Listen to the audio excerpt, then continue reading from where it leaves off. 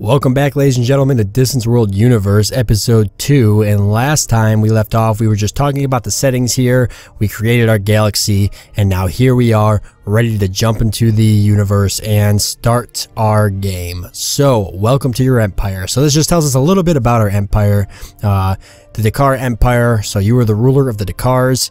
Your style of government is hunter symbiosis. Your empire has 1 colonies in 1 system. So we got our victory conditions here. Achieve 80% of the following. So our race specific, your economy generates 45% of galaxy total, control 35% of the galaxy's population, control 35% of the colonies in the galaxy, and then the victory conditions do not apply until 2125, and it is currently 2100, so 25 years from this start game here. So I'll just read this real quickly. If you've heard this already, then too bad. You are a standard empire in the Age of Shadows. Pirates, smugglers, and mercenaries rule a galaxy.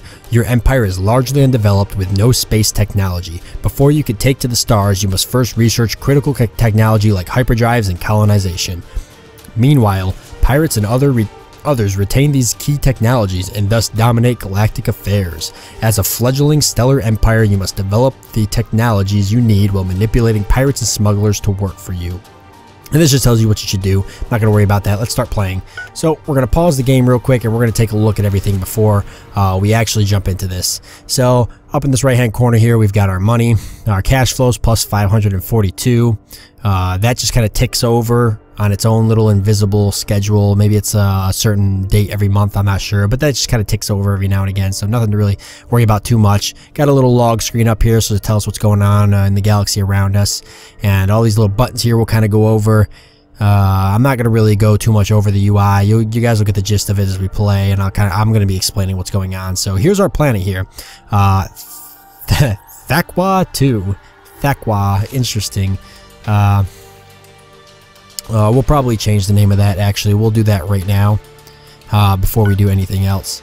I can actually enter the game editor here and change the name of that, and I would very much like to do that. So let's go in here and change it, if I remember how to. Alright, don't want to click on anything that's going to tell me too much about the... You gotta be careful, because this screen can really ruin... the game for you if you're not careful. Nope, don't want to look at that. Boy, how do you... I'm having a brain fart here. I don't remember how to change that. Oh, here we go. Okay, we're going to change it to Dakar Prime. So, our planet there, Dakar Prime. There we go. And close out of that, and it should change there. Maybe not. Yeah, okay, so it should change there. Sweet. And we'll just exit the editor and just... Sure, that's fine. Okay, Dakar Prime, there we go. I just wanted to change that quick. I like to change that so that way we got a pretty cool name for our home system. Sorry, it took me a second there. I don't know what was taking me so long. Alright. Just messing around here with the keys. Okay, so here's what we're going to do then. So we're going to take a look first at our planet. Alright, so Dakar Prime here. We're an ocean planet. 29.4K, which is our... the size of our planet there. Quality is 83%, so that's not bad. That's not good. Not as good as I would like, but it can go up over time. The population here, so we got 2,767 million, so 2.7 billion at a plus 4% increase. That's actually a fairly decent start. The only resource we seem to have on here right now is the lithium crystal, which, if you remember, is our resource that gives us the bonus. This gives us the plus 10% bonus on construction, so that'll start right here on our planet. That's good, but we don't seem to have anything else, so we're gonna have to go out there and find some other things if we're gonna get a if we're going to get anything started here. And this planet, we should actually start with, let's see, there's our empire there. So we should actually start with resources already in store for us. So that won't be too big of a deal. We'll be able to build all the ships we need right off the beginning with the amount of resources we have stored up. But yeah, so we're plus 21% happy. We're a pretty happy empire, pretty excited to get out there, start the slaughtering and the pillage of other empires. So, and it's just kind of like our empire worth, tax percent on the planet right now and whatnot, and other things. Nothing we really need to go over too much right now. Let's take a look at the rest of the solar system that we started in. So here is our solar system, and for anybody that hasn't seen the game yet, you're about to realize how big the game is. But it's pretty fucking huge. But let's just go over our solar system first. So let's see, what do we got here? We got some moons hanging around us. This one actually has an ancient monolith of Thaqua on it, which is pretty neat. Alright, and what else do we got here? So there's a ruin here. These little 3 dots basically that are here just means that there's a ruin on this planet. There is a stone nexus of Thaqua. So you can get pretty cool things from ruins. We might get lucky, who knows. There's another ruin there. I'm kind of bummed out because sometimes you'll start with a moon around you. Sometimes you'll start as a moon around a gas giant, which is probably one of the better starts. However, it looks like we just started in the middle of everything. What is this? A continental planet, so quality of 98%. Awesome. That is really good.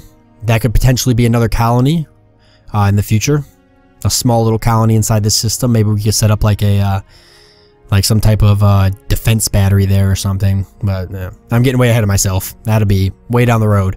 All right, and what do we start for gas giants here? We got a gas giant here, a moon, some moons around it, an ice moon. Okay, and it looks like there's a ship here.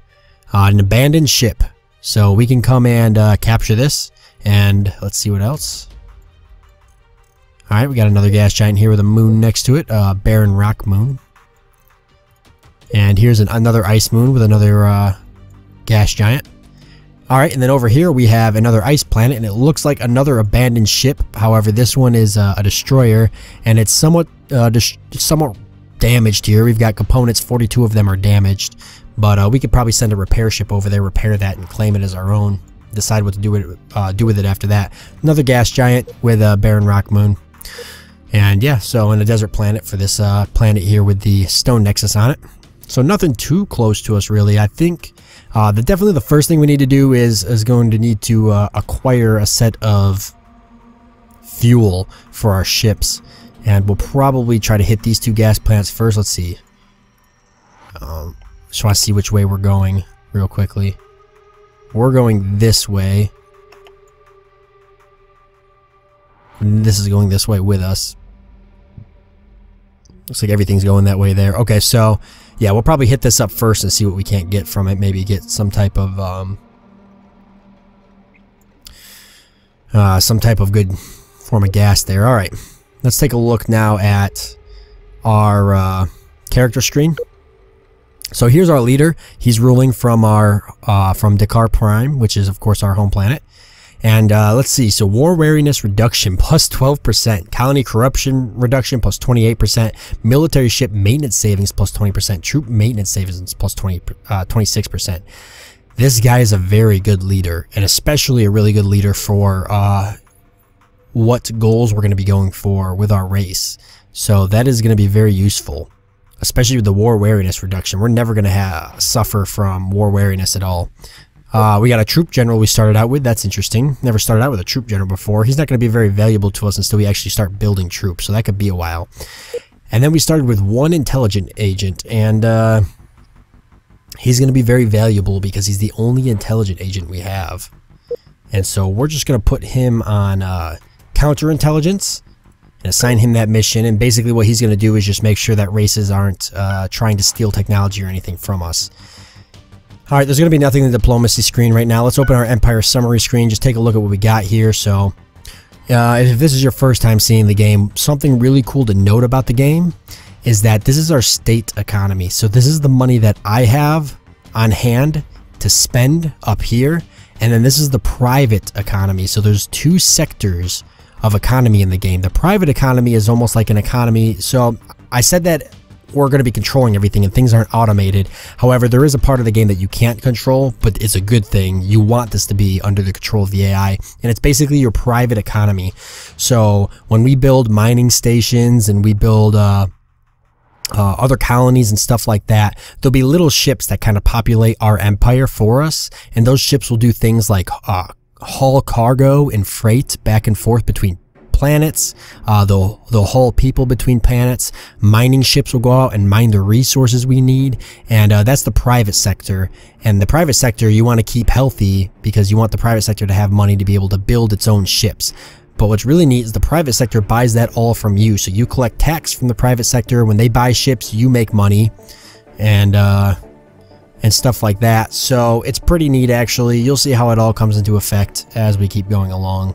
So we've got our hunter symbiosis government type over here, and a little bit about our colony, or our race in general. One colony and one system.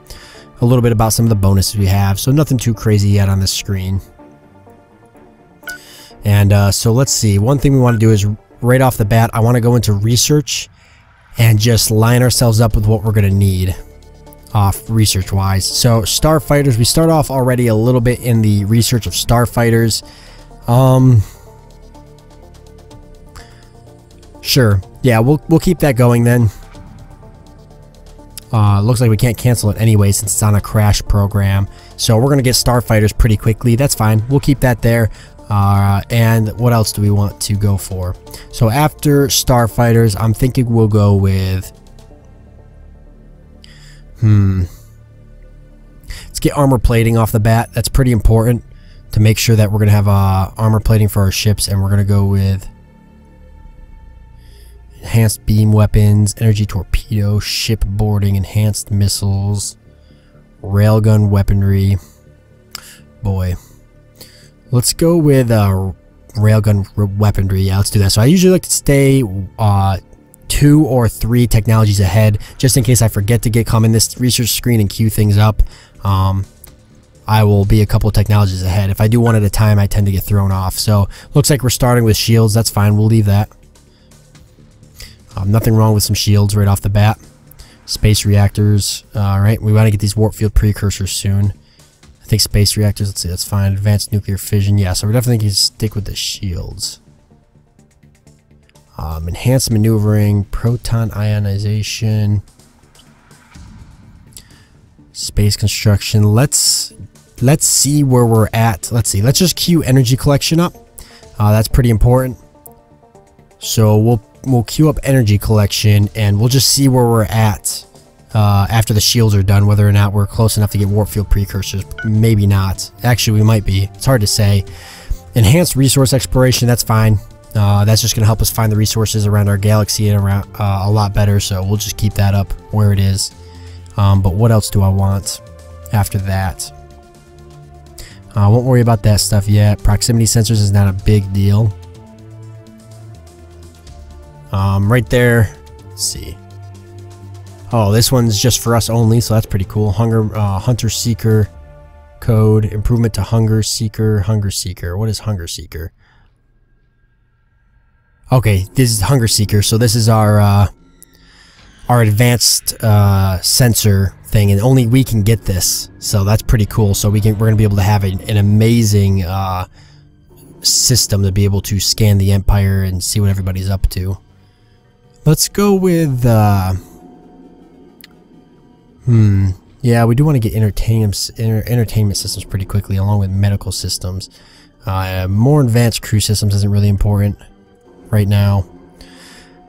Let's actually increase our storage systems, just because the extra fuel bump is going to give us a advantage in exploration when the time comes. So yeah, we'll just stick with those for now. That sounds very good to me. So yeah, when you start a new game, a lot of it's just setting up everything and making sure everything's good to go. Alright, so ships and bases here. Let's see, we don't have any ships or bases. I actually gotta... Let's see. Give me a second while I fumble a little bit. The design screen, that's what I want there. So it's been a while since I've actually played this game. It's actually been a long time, so we might fumble a little bit with the controls, but I usually catch on pretty quickly with these things. So let's just show the state bases. This is all I'm really worried about right now.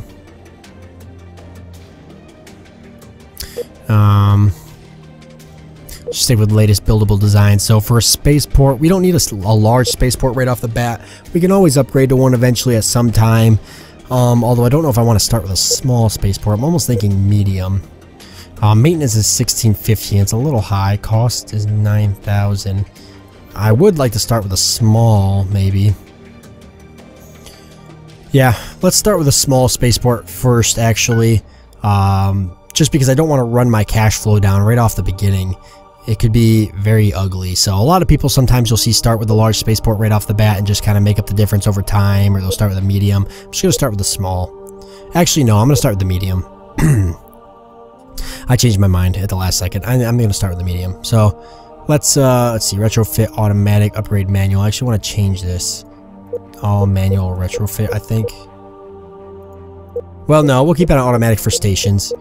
But for, let's see, state bases, state ships, automatic is fine. Bases is fine. Private ships is fine. Right, escort. Frigate, destroyer. Actually, I want these to be manual. I want to manually upgrade those myself. Private bases is fine. Okay. Alright, so small spaceport. Let's see, medium spaceport. So let's take a look real quick. Alright, do not have the supplies required. Consider adding shield components. Consider adding armor components. Consider adding energy collector components. Yeah, we don't have any of those yet to add. So there's really nothing I can do to this to change it up. Bunch of seeking missiles. I'll just keep it the way it is then. That's fine. So let's get that started. We need to get construction started on that. It's going to take a while. So we're going to construct ourselves the medium spaceport. Do let me know in the comments if I miss anything too, guys. I might miss a lot of things right off the beginning here. It's very possible that I do that. And it's going to take a while to construct, so we're just going to fast forward here and let that happen. And right in the beginning of the game, usually pirates will come and visit you and you'll have to pay them money. So I'm expecting that to happen any second now. It's just a random event that happens every game you start when you come into contact with pirates. But yeah, so we got our spaceship, or our space station there constructing. And we could probably actually start the construction of a construction ship at the same time, I think. I'm not sure if I could do that at the same time or not. I don't remember. Let's take a look real quick at this. Okay, here's our private ships here. Just leave those how they are for now. State ships. I think these are all fine. I kind of want to change the names, maybe. Yuri, Tycho, Kobe. Actually, I'll keep those the same. Those are pretty cool names, actually. Kobe, Tycho, Yuri. I like those. X1 Surveyor, CST1 Shipyard. That's the construction ship. And we'll change the names of these ones probably. The Surveyor's fine. Shipyard's fine. I like the graphics for our ship. Those are very cool. So basically the beginning of the game is a little slow, so I do apologize. Things are going to drag the first couple, first 1 or 2, 3 episodes. It takes a while for things to really start happening, but that's all part of the game, so can't really complain there. Ooh, really quickly, while this is building, let's zoom out and just take a look at where we are in the galaxy, since we haven't done that yet. So here we are, and it looks like we're right, let's see, right here up in the top left-hand corner.